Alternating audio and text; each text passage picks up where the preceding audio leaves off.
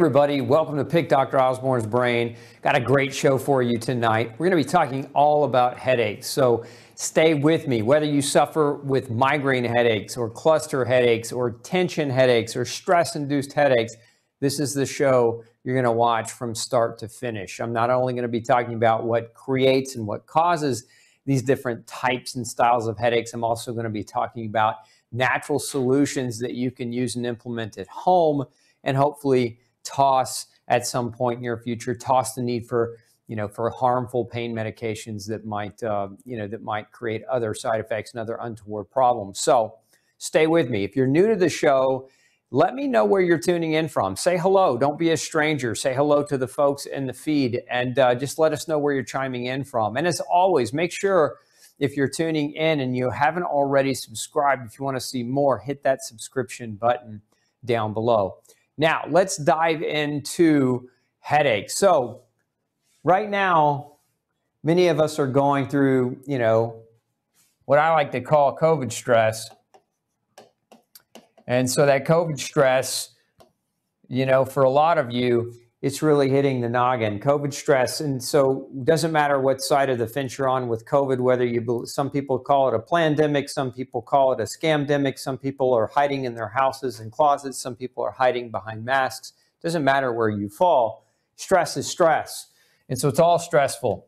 So whatever you choose to believe about COVID, we know at this point, the stress, the social isolation, the other things that it's creating, we've seen, especially in my practice, we've seen a mass increase in folks dealing with headaches. So there's four primary types of headaches. We're going to be focusing on several of them here, but let's just kind of outline it for you. There's stress headaches.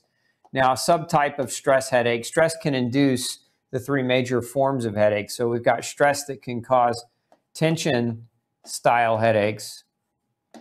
Stress can also trigger or be a trigger for migraines, and it can also be a trigger for what are called cluster headaches. Now, there's one other primary type of headache. Stress doesn't play so much of a role in, so we'll kind of put it in its own, and that's sinus headaches. And these are kind of basically, sinus headaches are more of a pressure headache. If you've got like a sinus infection or something along that line, for example, it creates an increased mucus production inside your sinus cavities, which creates a pushing effect or a physical, if you will, effect and creates an external pressure on the head. So that can lead to a sinus type headache as well. This is very common. This type of headache, very common around allergy season. So if you suffer with allergies, particularly environmental allergies, pollen, dust, mold, dander, that type of thing, seasonal ragweed, etc. This is where that sinus issue can come in. But I want you to remember too that just because it's an environmental allergy doesn't mean that it can't also be a food allergy triggering the same issue. I get a lot of people right now with food allergies that actually have sinus headaches that are caused by their food allergies because their response to foods they're reacting to is the same as the response for environmental antigens that you might get exposure to. So keep that in mind too. The reason I point all this out is because here's what we know. If you go to the doctor, let's just move this out of the way here. If you go to the doctor, right, and you're seeing that doctor and you're saying, look, doc, I've got a headache. Generally what's going to happen is you're going to get some type of prescription. And it doesn't matter which one. If you have a tension headache, for example, what you're typically going to get is some type of NSAID, non-steroidal anti-inflammatory. If you've got a migraine headache, you're going to get one of the migraine-based medications, something like a Topamax. If you've got a cluster headache, oftentimes they're misdiagnosed, and so you get the same kind of medication, or you also get an NSAID. And then if you've got a sinus, you're going to get some kind of antihistamine. This is the standard of care, right? Just across the board. So, how many of you tuning in tonight, watching, how many of you been to the doctor for a headache, and this has been the course of action that was recommended for you? If that's the case, just type in yes, and let's just see how many of you tuning in tonight have had this very, same type of experience. as well. So I want you to understand that it doesn't matter whether it's tension, migraine, cluster, or a sinus headache. Aside from stress, which again, if you're dealing with this right now, this is a trigger. So it's not a cause as much as it is a trigger. So by itself, stress is generally not the only thing. Triggers, think of triggers as the perfect storm. It's when you have multiple things that are going wrong simultaneously that all kind of convene and lead to the outcome of a headache. But in and of itself, by itself, oftentimes triggers aren't enough. Well, stress is usually not the only trigger. Usually stress is present with a number of other variety of different factors and triggers, and we'll talk about those too. But again, you go to the doctor, and the general rule of thumb is, and this is what I hear all the time, at least from people that come into my practice, is they tell me, I went to my neurologist, I went to my GP, I went to the pain specialist, they gave me medications, and they told me the diet had nothing to do with the headache. And again, fill in the blank, didn't matter which kind of headache, whether it's tension, migraine, cluster, or sinus headache, and that diet completely plays zero role in headache is a myth. Diet plays a major role in headache, and we're going to dive into that a little bit too. And I'll talk to you as well about the top nutrients, vitamins, minerals, as well as that vitamins and minerals that help with headache, but also talk about the top foods that actually trigger these types of headaches. So stick with me, we're going to get to that. So again, if you've been to the doctor, this is generally the course. Now the problem is, we'll get to in just a minute, is if you're being prescribed a lot of these medications, they deplete iron and B vitamins. And in the case of like aspirin, we even deplete vitamin C, or in the case of something like Tylenol, so that you could be on something like Tylenol or acetaminophen, right? And that depletes glutathione, it can deplete vitamin C, which are also notorious nutrients that when given can actually help with headaches. And then antihistamines can reduce, a lot of people don't realize this, but reduce your stomach acid. But antihistamines also suppress your immune system, but that's, for another day. But if you're worried about COVID, suppressing your immune system is probably the last thing that you really want to think about doing. But suppressing your acid leads to protein malnourishment, leads to B vitamin deficiencies, especially vitamin B12. And so as we'll get into that in just a minute, you'll understand why that's very important to know. So let's kind of move over here. So I want to talk about some of these major triggers. And so this diagram here that I'm referring to is discussing. Let's see. Let's put this in front. There we go. So this diagram, it says common migraine triggers, but it's not really. This really could say, doesn't have to just say migraine. It could just say headache triggers, common headache triggers. And so think of this wheel as just kind of an example of a number of the different things that we know that can contribute to headache progression. And so just going around this list, we've got nutritional deficiencies, which we're going to talk a little bit more in depth about here in just a minute. We've got hormone problems. We'll also talk about why that's the case. Allergies, and this could be, again, what I said earlier, this doesn't have to be just environmental allergies.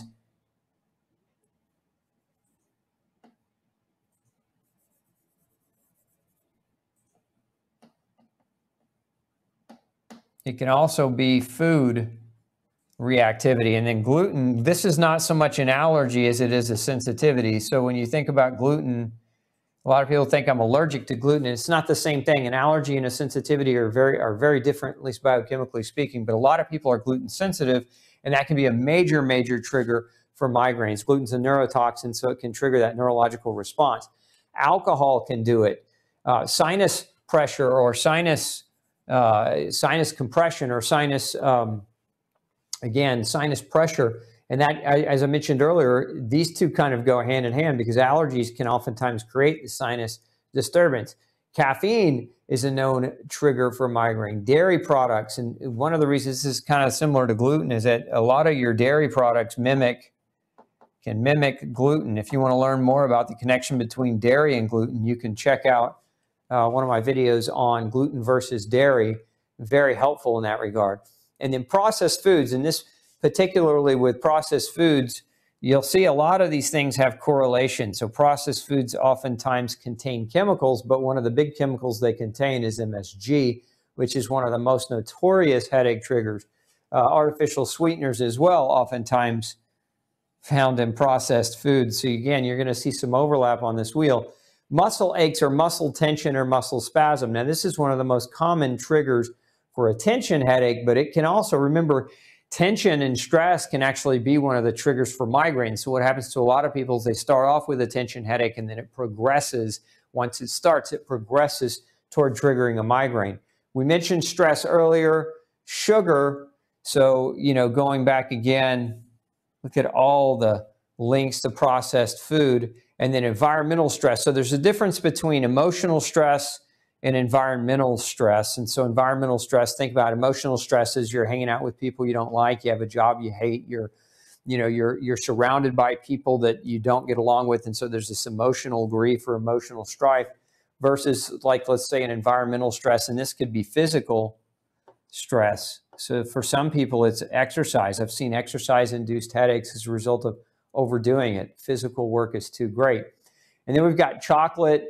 And one of the things I didn't mention, we talked about dairy mimicking gluten, but we didn't talk about tyramine. There's a chemical in dairies, particularly in cheese.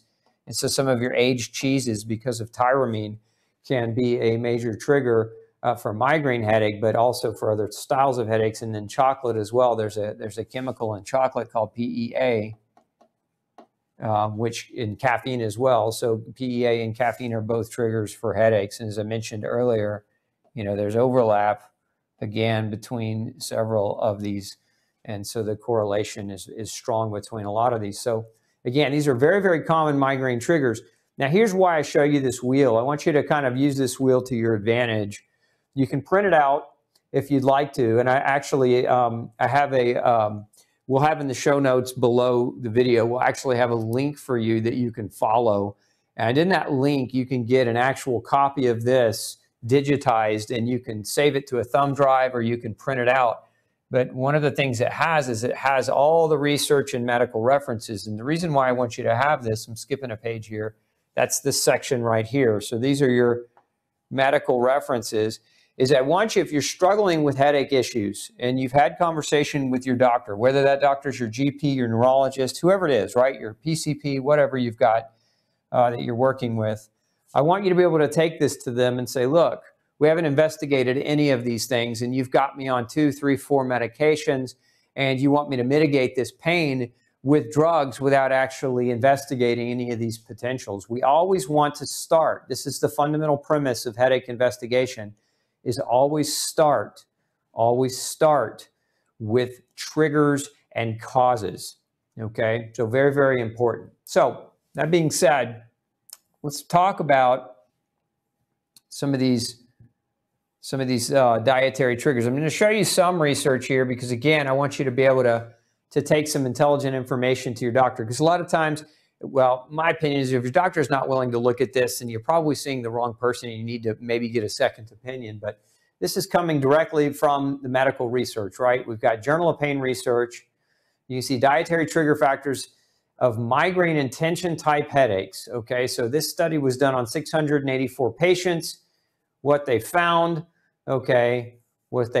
is that in 390, they had 319 migraineurs, or people with migraine headaches. They had 365 tension headache patients. And what they found is that 23.1%, so a quarter of these patients, one of the triggers for their headache was missing or skipping a meal. Now, that doesn't mean that if you fast, that fasting is somehow bad. But what's wrong with a lot of these people is they're chronically sick and they don't have a really strong ability to regulate their blood sugar. So missing that meal for some of them creates what's known as a hypoglycemic state. So if you're pre-diabetic or your doctor's ever said your blood sugars are low and then high, fasting might not be the right move for you until you get that under control first. But almost a quarter of these individuals had missing a meal as a potential trigger. So that's not think about that for a minute. That's not eating the wrong food. That's just not eating. That's missing a meal and then not having the ability to regulate your blood sugar as being a culprit. And then you can see here that 37.3% of them, so almost 40%, had dietary triggers. So that's a big chunk of folks, right, struggling with headache, where if we go to the gold standard in medicine, gold standard is what? You walk out of the doctor's office with a prescription drug, okay? I just showed you that almost half of all headache sufferers, at least from this particular study, had food as a trigger. What were the foods? Women, don't hate me, please. I'm just the messenger. Don't shoot me. Chocolate was one of the major triggers. Coffee, food rich in MSG was a trigger, okay? Soft drinks, and this has to do with going back to our diagram here. How can we correlate this information to this diagram? So you've got chocolate, you've got coffee, you've got, which again, down here, caffeine, but also some of the other ingredients in coffee. And then foods rich in MSG, again, your processed foods. And then, so the reason why I'm pointing out some of these things, but not all these things, this is a long list of potential triggers, is something in science called a p-value. You see this number up here, it's called a p-value. What does that really mean to the average person? P-value means the strength of the evidence. So the lower the value is, so if this number, p-value, is less than 0.05, that makes this a very, very, very, how do we want to put this? Very scientifically valid association, where the higher the p-value, so if it's above 0.05, then the strength of the evidence is a little bit less. So in this case, again, chocolate, coffee, MSG-rich foods, soft drinks, and instant noodles were the things that had the greatest degree of evidence against them. So what's interesting about instant noodles is that they're a major source of MSG. If you ever went to college and had ramen noodles, every day for, breakfast, lunch, and dinner, again, it can be a major trigger for people's migraine headaches. So that, and again, soft drinks, as I mentioned earlier, I mentioned the artificial sweeteners being a common ingredient in soft drinks. If we look at this other study coming out of the journal Headache, okay, you can see here the conclusion was that certain foods, beverages, ingredients within foods may trigger attacks of headache and or migraine in susceptible individuals. Elimination diets can prevent headaches in subgroups of persons with headache disorders. So again, I'm not just kind of bringing this out of thin air and saying, listen to me because I'm right and I'm Dr. Osborne. I'm showing you the experts, the big experts publishing in the major journals are agreeing with me. And if we look at this particular trial was studied, now this was a small trial. It was done on a small quantity of people, but look at the statistics of what they found. And this was in a modified Atkins ketogenic diet, which is basically gluten-free. Okay, and so we observed for the first time that a 3-month ketogenesis ameliorates clinical features of a chronic cluster headache. So it's not just about migraines, it's also about cluster headaches as well. So if your doctor's diagnosed you with cluster headaches and he says, oh, diet has nothing to do with cluster headaches, again, it's very, very common for those words to come out of a doctor's mouth. This evidence would show otherwise. Look at what happened. Okay, so in this study, here's what they looked at. The results of the 18, so there were 18 patients in the study. 15 were considered responders to the diet. 11 experienced full resolution. So in this, again, a small study, we need more studies to reconfirm this, but more than half of the individuals in this research study had full remission, okay, full resolution of their headache, and 4 had a headache reduction of at least 50%. Well, those are great odds. Those are great statistics. That's a pretty powerful dietary intervention. And so what was it? There was no treatment. What was the treatment? If you want to call diet change treatment, you can, but there was no medicinal treatment. There were no herbs. There were no drugs. There were no medications that were given. It was just strictly a diet change. Again, very, very powerful. Okay, let's talk a little bit. I want to dive into some of the nutrition on this as well. So a lot of people don't realize this, particularly a lot of doctors don't realize that there are different triggers or different chemicals associated with an increased risk of headaches. One of those happens to be nutritional deficiencies. So if we look at in this review article, vitamin supplementation is a prophylactic treatment against migraine with aura and menstrual migraines. So ladies, if you have headaches around your cycle, here's what these researchers and authors are pointing out. Number one is that an increased level, now you've heard me mention this chemical before, of homocysteine. Homocysteine is a metabolic byproduct. We all make it. It's like human exhaust. It's a chemical that we all make, and it's a normal chemical, but if we make too much of it, it actually can trigger migraine headaches. And so what this review was aiming to show was that if you had a person with migraine headaches and you measured their homocysteine level and it was elevated, then you could use B vitamins as a tool to lower the homocysteine, to bring it down, and then that would lead to a reduction in headache. So again, homocysteine being an independent risk factor for the development of migraines, if you know this, you can take this to your doctor and say, Doc, measure my homocysteine levels. If they're high, I want to consider using B vitamins to get them down and see if that doesn't affect my headache. Now, what B vitamins help to lower homocysteine? Which ones help do this? It's vitamin B12, it's folate, it's vitamin B6, and it's vitamin B2. Those 4 B vitamins have an effect or an impact on helping to lower homocysteine if homocysteine is over elevated. And as a matter of fact, B vitamin deficiencies can cause an elevation in homocysteine. So in those cases, this is what we're referring to in those cases where people have a major issue. I wanted to come back to this diagram because I want to point something else out. Let's just move these over and out of the way. So look at this list. So these are all triggers. As I said earlier, these are triggers, okay? And we said nutritional deficiencies. So we can put down here now, we can put B vitamins. Okay, Bs. But what on this list, if we were to look at it, what on this list do we know can actually cause deficiency of B vitamins? Okay, so, right, we know that alcohol can cause a deficiency of B vitamins.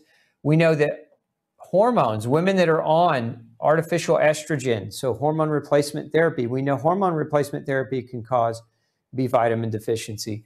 We know gluten-induced GI damage can cause B vitamin deficiency. We know that caffeine can cause B vitamin deficiency. We know that highly processed food that's loaded with garbage can contribute to B vitamin deficiency. We know that stress can cause B vitamin deficiency. We know that sugar can cause B vitamin deficiency. So, all that being said, going back to what I just showed you, which is homocysteine elevations have been linked to migraine headaches because of B vitamin deficiency. Many of those triggers, and we're talking about, okay, why are they triggers? Well, one of the reasons why, not the only reason, is that they can contribute to the B vitamin or the nutritional deficiencies. And so again, anytime a doctor tries to tell you that headaches have nothing to do with your diet, either set them straight and show them this and have them work with you to measure, or fire them and get with another doctor. Now, I want to point out a couple of other things from this particular review article. So you can see here, there are some individuals that have, for example, genetic variation in something, well, let's highlight that because we're going to cover it up. A genetic mutation in something called MTHFR, that stands for methyl tetrahydrofolate reductase. It's an enzyme that helps to methylate your folate, which is a B vitamin. And so again, that helps you to metabolize properly homocysteine. So some people have an MTHFR mutation that can contribute to an elevation or an increased risk for an elevation of homocysteine. But that's not all. Remember I told you earlier, this was also talking about menstrual migraines. And so I wanted to point a couple of things out that happen that can contribute to the menstrual migraine. So one of the things that happens around for a woman's cycle is an increase in what are called prostaglandins. And so that's what you're seeing over here. So you can see here it says that the menstrual migraines, on the other hand, associated with an increased prostaglandin levels in the endometrium. Now, increased prostaglandins are inflammatory, and so they can trigger a migraine, or they can trigger a headache, a cyclical headache. Now, one of the things that helps to control an increase in prostaglandin biochemically is vitamin E. And this is why vitamin E is oftentimes used in situations where people are struggling with headaches, women particularly around the menstrual cycle. Vitamin C can also be used in that regard for helping with that. So vitamin E and vitamin C, according to this review, also helpful for migraine, but also for a menstrual migraine. So ladies, if you struggle with episodic, periodic migraines that come right before your cycle, you want to understand that this information could very potentially change that for you. So highly recommend you look deeper into this. Then we have magnesium. Magnesium as a nutrient. Okay, so you see your research on magnesium has found it to be a potentially well-tolerated, safe, inexpensive option for migraine prevention, while it may also be effective as an acute treatment option for headaches, including migraines, tension-type headaches, and cluster headaches, particularly in certain patient subsets. So again, this information could be very, very valuable if you're struggling, if you're on medication, you've never heard this before. I would highly recommend, at the very least, have the conversation with your doctor and potentially look toward nutritional supplementation to see whether or not you get a reduction in your symptoms and your headache occurrence, frequency, intensity, because otherwise you're just really all you're left with is medication, which is not a great solution. It's not a great answer. Now, I got this diagram here for you. I kind of summarized this. And again, research, studies, and references, if you want to read more about it and you want to download this information, you can go. I'll put that link in the show notes for you. But these are a lot of the nutrient deficiencies that are linked to triggering headache. So we've got, again, vitamin B12, B6, B9, and B2. So these are remember these ones here I said earlier, I said these ones are linked to homocysteine. And so those B vitamins all help with lowering homocysteine naturally. Now, some people have genetic mutations that can affect the way these B vitamins work, and that can put them in an increased risk category for the development of headaches. But these B vitamins are very critical. As a matter of fact, there's a lot of research, particularly on vitamin B12 as a migraine prophylactic. And so what a prophylactic means is that it's a nutrient that's used once the migraine is kind of starting to come on. It's used to kind of stop that, or it's used as well as a preventative. So some people take B12 on a regular basis to prevent migraines from happening as frequently. It's actually, there's a lot of research around vitamin B12 and doing that. There's also a lot of research on magnesium as a migraine prophylactic and on vitamin B2 as a migraine prophylactic. So if we're talking about nutrients, B2, B12, and magnesium probably have some of the better research on prophylactic use. There's also something, it's an herbal, it's called feverfew, that some people will also use as a migraine prophylactic as well. You'll oftentimes see formulas that are for migraines, like nutritional support formulas that contain B2, B12, magnesium, and feverfew as ingredients.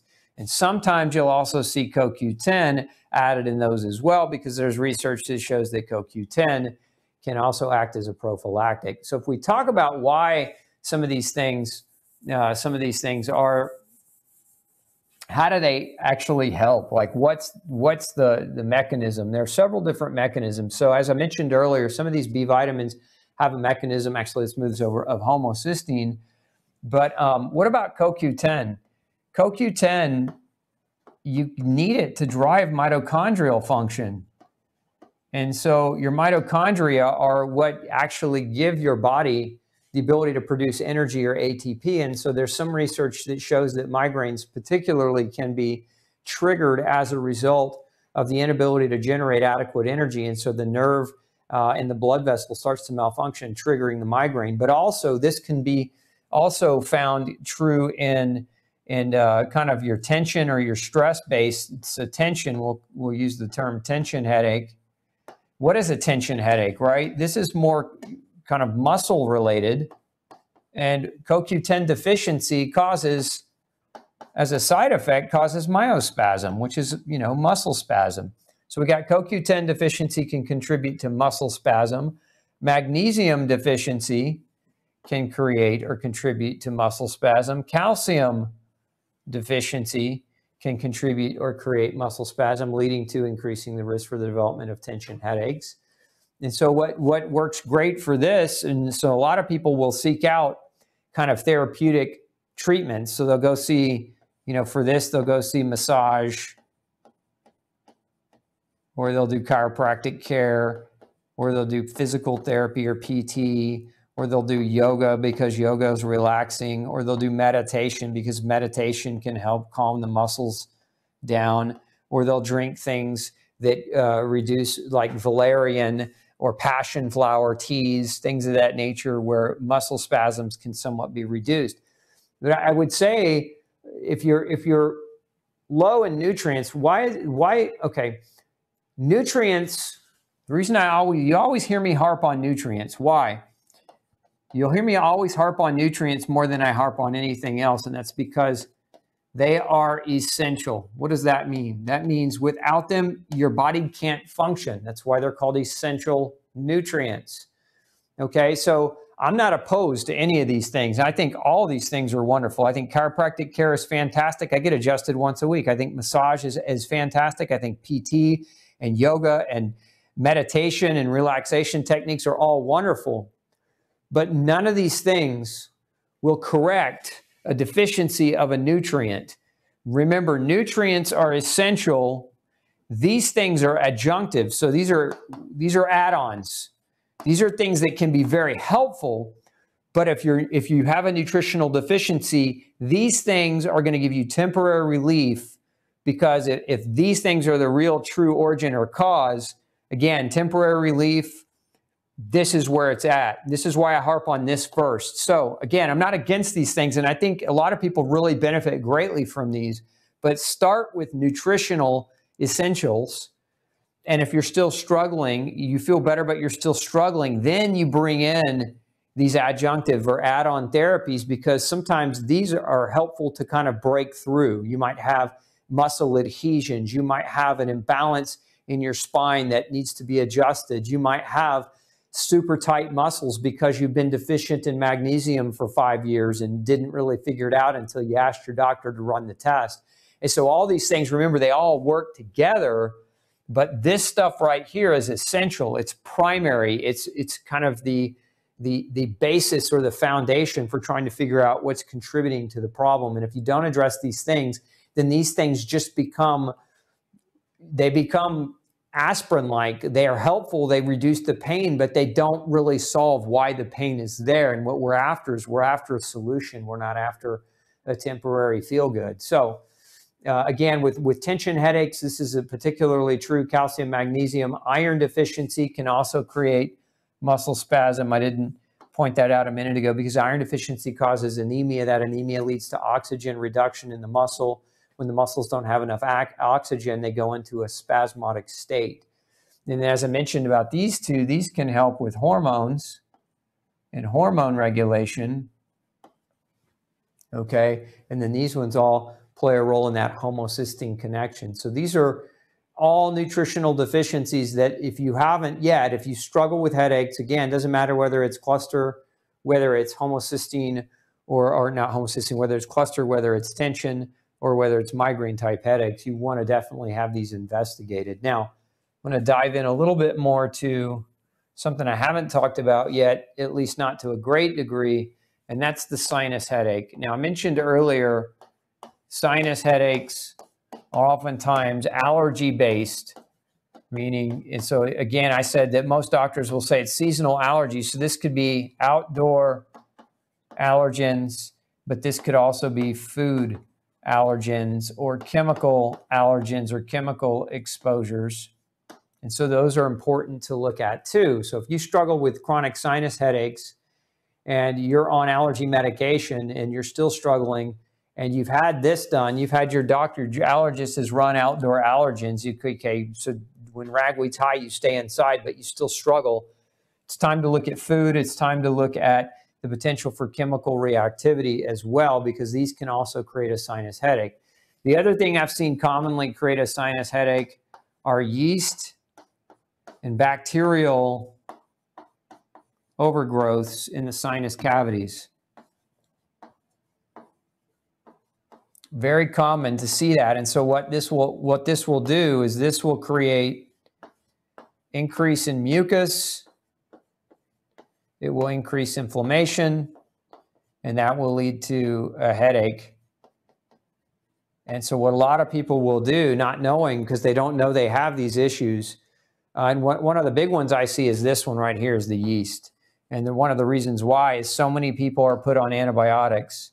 And one of the side effects of chronic antibiotic use is yeast overgrowth, and that includes in your sinus cavities. And so if you have been to the doctor and they've said, yeah, you got a sinus infection, 99 times out of 100 in my experience, they'll never culture you. They'll never run a swab up deep into your sinus cavity to see whether you have an infection. They'll assume you have an infection. They'll give you an antibiotic.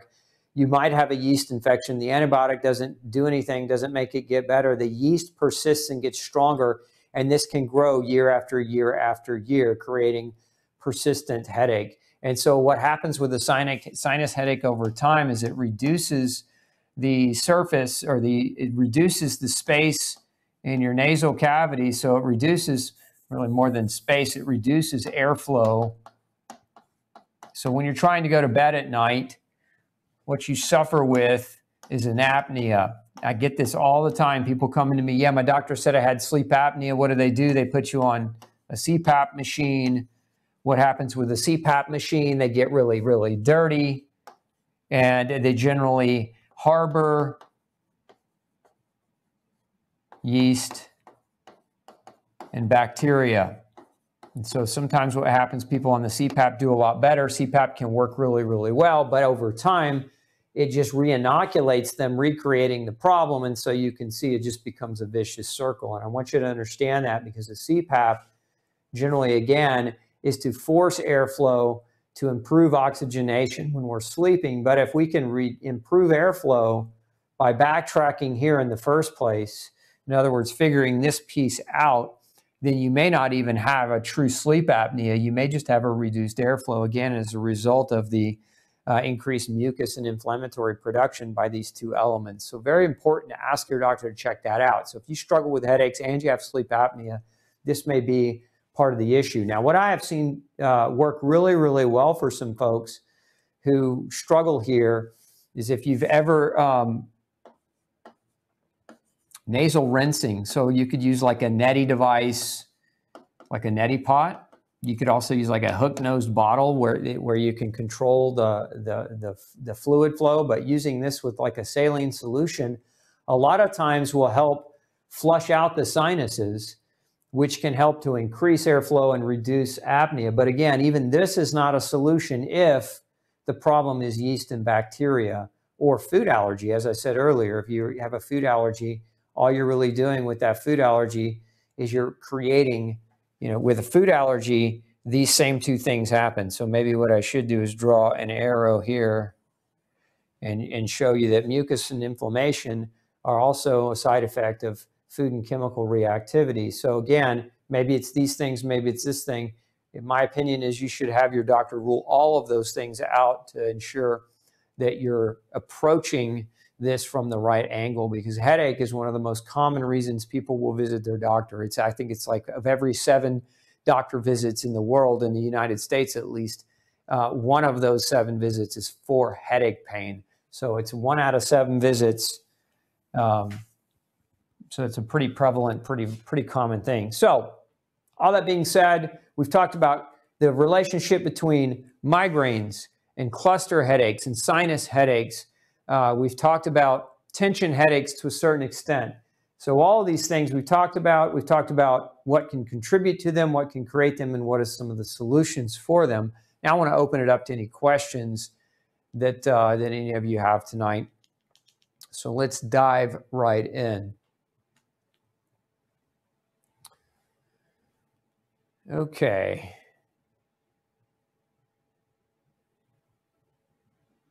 Why is it I prevent or get rid of a migraine with carbonated water? So that's a great question. And I honestly, I can't answer that question. I don't know why carbonated water helps get rid of your headache. I haven't heard that before. That's a first for me. I don't know if I'm pronouncing your name right. Ail, hi. How do you know if your microbiome is good or if you have a leaky gut? Symptoms or tests? Thank you. So the testing for leaky gut. Now, leaky gut can be a trigger as well for migraine headaches. We really didn't talk about that as a trigger.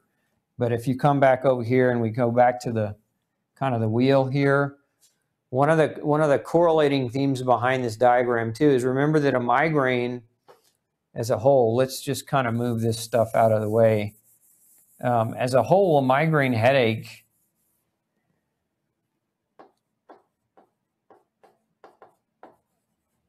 is leaky brain. And so what causes leaky brain, generally speaking, is leaky gut, like if we're oversimplifying it. And so if you the question is, how do we know what causes leaky gut? Well, there are a number of different things that we are certain can cause leaky gut. Gluten, probably the most well-researched and most well-studied, but the testing for leaky gut. So coming back to the testing, how do you know if you have leaky gut? There's no great test for leaky gut because they can give you a lot of false negative types of results. There's also false positives on leaky gut. So the best way to really test for leaky gut is to test for the triggers of leaky gut. Let me see if I might have an old slide for you. If I have it in my old bin here, I might or might not have it. Oh, I don't think I have it. Sorry, maybe we'll have to look at it next time. But I have a diagram. If you haven't read No Grain, No Pain, there's a nice little chart in No Grain, No Pain that talks about the 11 different primary causes of leaky gut. And the way we would want to identify leaky gut is to identify whether or not you have any of those 11 triggers or causes of leaky gut. And if you do, then you can be assured that leaky gut is most likely a problem for you. Hence, or subsequently, leaky brain is kind of the next trickle step in that direction. Okay, let's see here. So Ellen says, my parents both had migraines, both said drinking coffee helps with their headaches, at least one, if not both, were gluten sensitive, but didn't know it. They both had very similar health issues. It's one of the unique things about caffeine is caffeine, interestingly enough, can actually, if you ever see, there's a medicine on over the counter called Excedrin with it's migraine Excedrin. So it's a migraine formula, and one of the ingredients, aside from non-steroidal anti-inflammatory, is caffeine. And so for some people, caffeine can actually reduce headache. Now there's different fields of thought on this, and that caffeine can reduce the headache, but some people also believe that caffeine withdrawal, because one of the things we know about caffeine withdrawal increases headache. And so what happens is some people, maybe they're trying to be healthy, and so they're going and they're doing a caffeine withdrawal because they're cutting coffee or they're cutting heavy caffeine out, and they start to develop more headache, and then they find that just a small cup of coffee helps to reduce that headache, and that's because of that potential for caffeine withdrawal. So caffeine can kind of play both sides of the fence there. Diana says, I have MTHFR and take a homocysteine supplement and feel better. Thanks for sharing, Diane. Amali wants to know, what's a good level of homocysteine? So yeah, so homocysteine, if you're looking for a good level of homocysteine, you want to have it less than 9. That's kind of what you're looking for. If it's not under 9, it's probably a little bit too high. And that's where some of the increased risk can start to set in. Let's see. Somebody says, greetings from Portugal, a conversation with my doctor. I don't think so. If I had a doctor, it would be someone like you. For now at 59, I am my own doc. And sometimes that's the way it's got to be, folks, because, you know, I don't disagree. The conversation with the doctor, most doctors, at least in my experience, most doctors of the people that come to see me have a track record, at least according to the people coming to see me, of spending less than 5 minutes with them. And that's part of the problem, is you can't be a great doctor and not listen and not learn and not understand a person's story or history. It's just, it's not really all that possible. Kelly wants to know the best supplemental form of vitamin B12. Two of my favorites, Kelly. One is called methylcobalamin, and we can post that up for you if you'd like. You have to be real careful if you're using this as a supplement, as a lozenge or a sublingual, because what you want for best absorption is sublingual. It absorbs through your cheeks. It bypasses your intestine. One of the problems with people with vitamin B12 is their history of gluten exposure has damaged the part of their intestine that absorbs vitamin B12, so they don't absorb it very well. So sublingual can be a better form for many. But for as far as I'm concerned, as far as I've researched, almost every sublingual on the market has corn, major corn ingredient. So we want something that doesn't, and that's where methylcobalamin comes in. We use, actually, instead of using corn, we use cherry to sweeten it. So it's direct organic cherry or acerola that we use as an agent to help with that. So that's methylcobalamin. The other is something called B Complete, and it's got a mixture of all the B vitamins in it. Now, it's not a sublingual, but it does have methylcobalamin, so it has this form of vitamin B12, which is one of the better forms of vitamin B12 for most people in terms of what your body uses in order for proper metabolism. Let's see. Headaches occur after you run. Any thoughts on that? So lots of thoughts on that. Depends on how far you run, how aggressive you run. But it also depends on what you eat and what you drink and how well you're hydrated. So it might not be the actual running. The running might be the proverbial straw, if you will, that breaks the back, right? And that you have to do these other things before you run to not have an issue. I would say, going back to kind of, if running is the trigger, aggressive exercise can be a trigger of permeability, of blood-brain barrier permeability and leaky gut. So that may be part of what you're experiencing. So looking at some of these other triggers and cofactors that we talked about tonight might solve your problem. Let's see. What can I do to stop or lessen the loud ringing in my ears?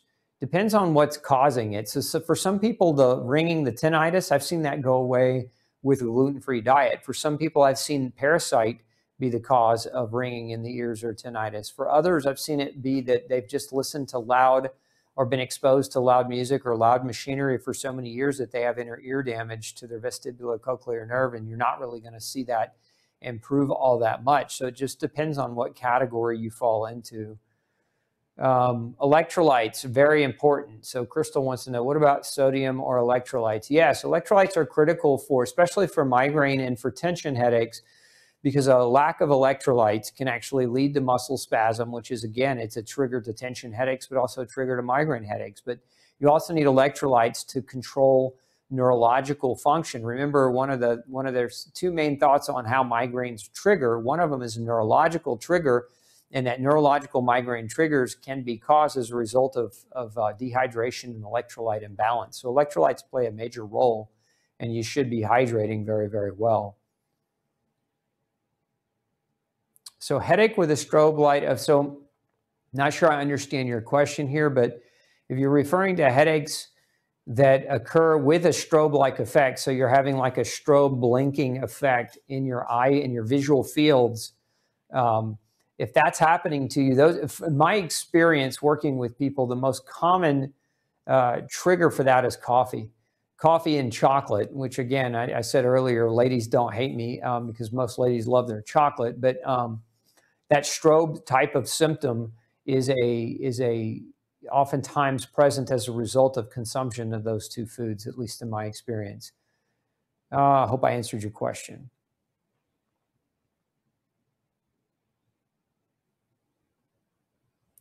My wife is postmenopausal. She gets headaches in the back of her head where her neck meets the skull on the right side. Lance, I would definitely, I would consider, taking your wife to a really good chiropractor and having maybe an x-ray done and a full workup done where you can rule out any kind of physical issue, because with headaches, they can be physical or chemical typically, or emotional, right? Emotional stress, but physical as in physical abnormality, muscle shortening, muscle imbalance, muscle tightening, vertebral misalignment can all be part of that headache trigger. But biochemical, meaning electrolyte imbalances, calcium, magnesium deficiencies, nutritional deficiencies, things that we've talked about tonight. But a good chiropractor can rule out the physical aspect. And once that's done, and if there is a physical issue and treatment is implicated and treatment helps, then you have an answer. But if it doesn't help, then you can go toward the biochemistry side of things. Let's see.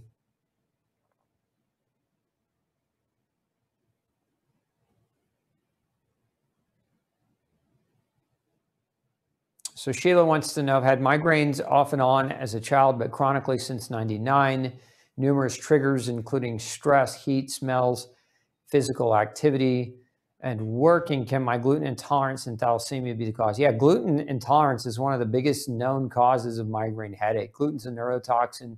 There are a number of research studies that show that one of the manifestations of gluten sensitivity is beyond celiac disease. So many of you maybe been taught that if you don't have diarrhea or gastrointestinal symptoms, that gluten is not the culprit. But one of the side effects of gluten sensitivity is migraine headaches, and that may be all you're having. That may be the only side effect that a person can have. So absolutely, gluten can be the trigger there. Whether it is or whether it isn't, it's hard to say. The best way to know or to help you to determine whether going gluten-free is right, and we'll put a link below this video, is you can take a quiz on gluten sensitivity to see if going gluten-free might be a good move for you, or you can do genetic testing for gluten sensitivity, which might also be a good idea. And if you're interested in that, I can put a link up with more information to genetic testing on gluten sensitivity for you.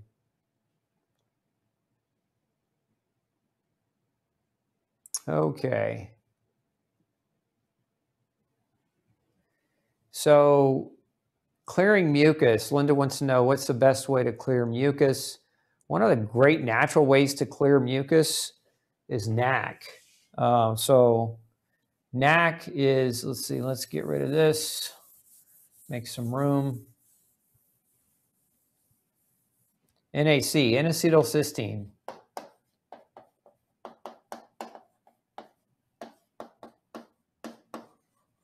Sometimes referred to as NAC. This is a great mucolytic. And so it helps to clear out mucus really, really well. And it's a dietary supplement. It can be bought over the counter. I have something called UltraNAC that can be used. It's very, very effective on mucus. Marie wants to know, can sleeping too much, 10 plus hours, trigger a headache? Yes, it can. Oversleeping can be as detrimental as undersleeping. And one of the reasons why oversleeping, for a lot of people anyway, is positional relationship. So lying in bed, being sedentary too long can create more tension.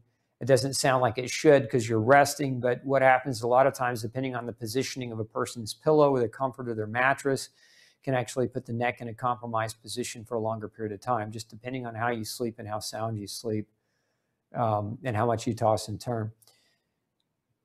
Let's see, Dickerson wants to know the dose of B12. How much B12? So there are a lot of different strategies behind dose, but it's a real safe place to start with methylcobalamin is 5,000 mcgs a day. Very safe. Remember, B vitamins, there are no known reported toxic side effects of at least of vitamin B12. Of all the B vitamins, probably the one that you got to be the most cautious with is vitamin B6. But even with that one, it's very, very low risk of toxicity or low side effect profile. Okay. Any diet to help reduce inflammation? So Joy, no grain, no pain. It's the best diet in the world to help reduce inflammation. If you don't have a copy, go pick one up at Barnes & Noble or Amazon. Super easy diet to follow for reducing inflammation.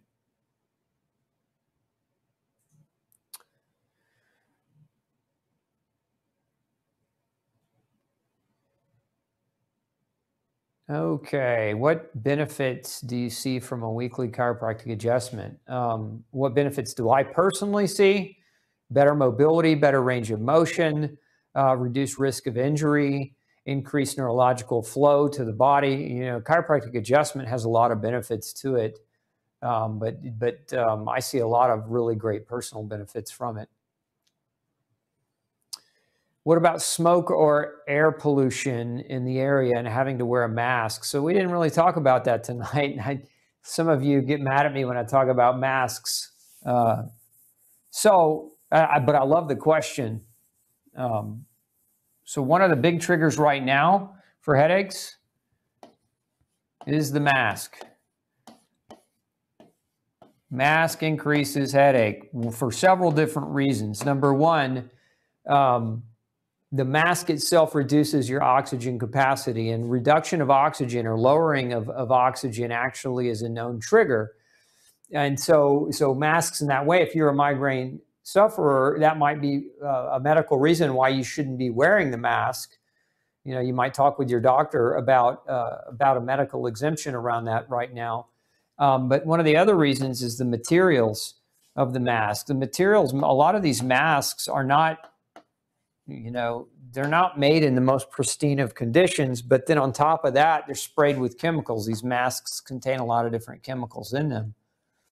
And so you might be, you know, with that mask on your face all day long, breathing in the chemicals plus breathing in your own carbon dioxide over long periods of time could contribute to being a trigger.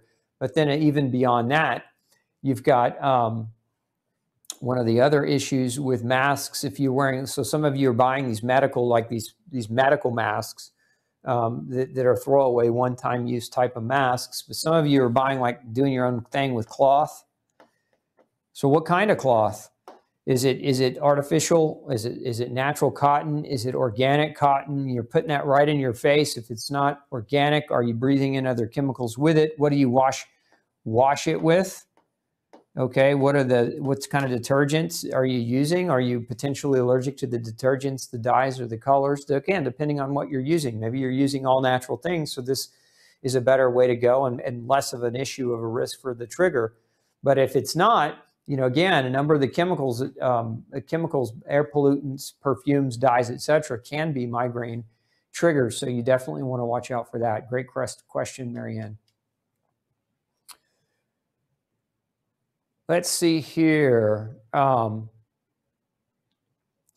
to reduce yeast in the body. So, you know, again, earlier I mentioned that yeast could contribute to sinus issues. So if you're trying to reduce yeast, one of the best ways to reduce yeast is to consume a diet that is somewhat carbohydrate restrictive. Remember that yeast thrive on sugar and carbohydrate. So if you're trying to get rid of yeast, if we want to reduce yeast, we're going to reduce carbohydrate. Now, what does that mean, reduce carbohydrate? We're looking at probably 50 grams a day as the ceiling, right? As the top level of what you want to do. And when you start getting over that 50 grams, you really start providing a substrate for yeast to thrive and grow with. So you want to look at this, and then you might also look at some natural antifungals.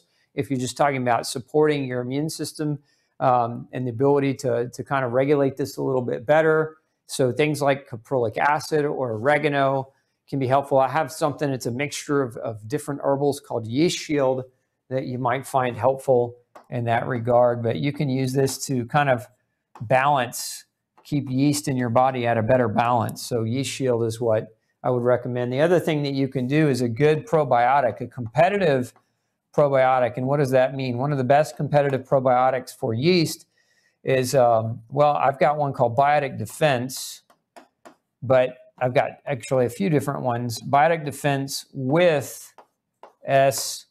Boulardii, which is an ingredient that really helps to compete with yeast a little bit more aggressively versus kind of some standard probiotics. So those things are all kind of tips, things that you could do if you suspect a yeast imbalance. I love it. Margaret Ann says, our migraines have gone way down since we've been on a true gluten-free diet. Love hearing that. Love hearing those testimonial stories.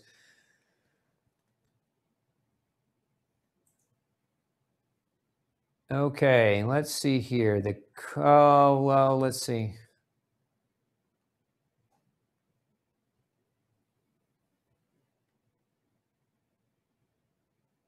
What do you do to get rid? Okay, we just talked about that. So May also asking the same question about what do you do to help with the yeast and sinuses? That strategy might work. Again, I would also recommend like a neti pot strategy for that too, because sometimes you can get yeast overgrowth deep up in the sinuses, and to drain those sinuses out and help flush them out can be very, very helpful. We talked about dehydration a little bit. So dehydration can cause headaches as well. And so this part of what we were talking about with electrolytes and kind of balancing your water balance. Now, if you use this kind of water, RO water, and you drink this explicitly, you should know that you want to remineralize it, or you want to add electrolytes back to it.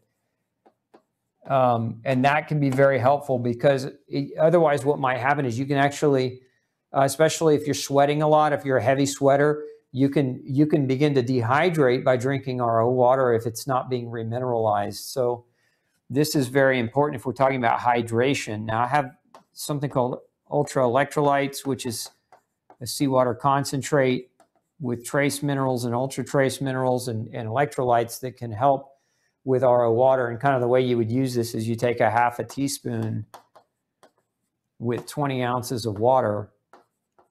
So for every 20 ounces of water, you take a half a teaspoon in it. If you're drinking explicitly that reverse osmosis filtered water. Okay.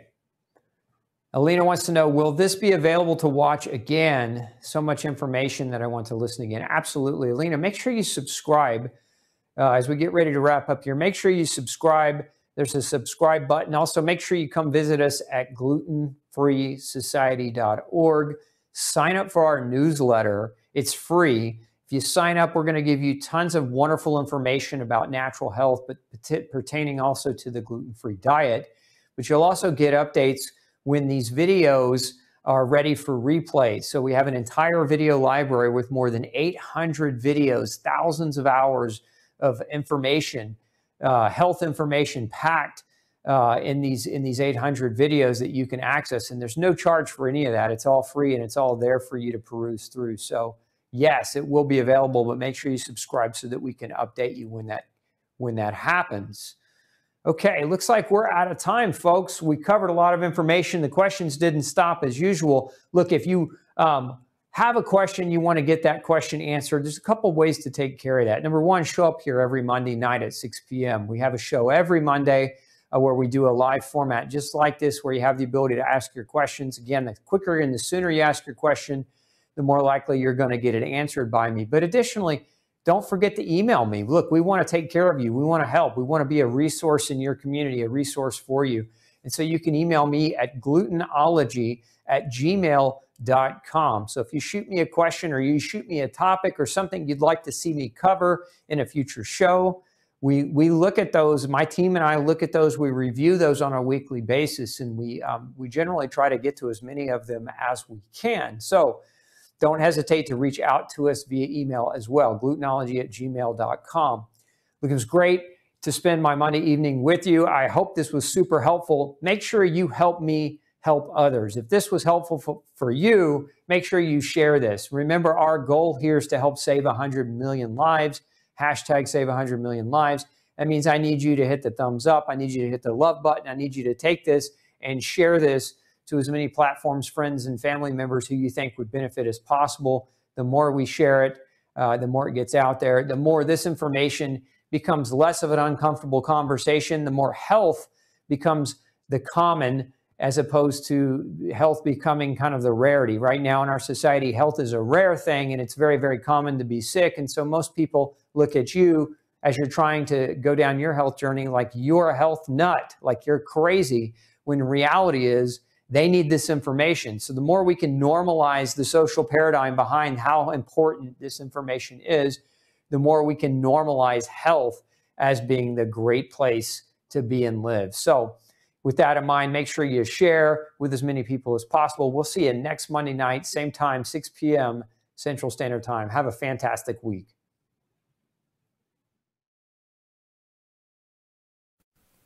Hey, don't forget to tune in next week, same time, 6 p.m. Central Standard Time for another Pick Dr. Osborne's Brain show. Bring all your toughest health questions to me. I look forward to answering them. And before you leave today, make sure you hit subscribe. And once you do, click that bell. That bell is going to allow us to remind you right before we go live. But it's also going to allow us to remind you when we come out with other video content all week long. We've got lots of episodes coming your way all week long, and I don't want you to miss anything. So again, subscribe, hit that bell so that you can get notified when we have that new information put up for you. Thanks so much, and I'm wishing you excellent health. Have a great week. We'll see you next Monday night.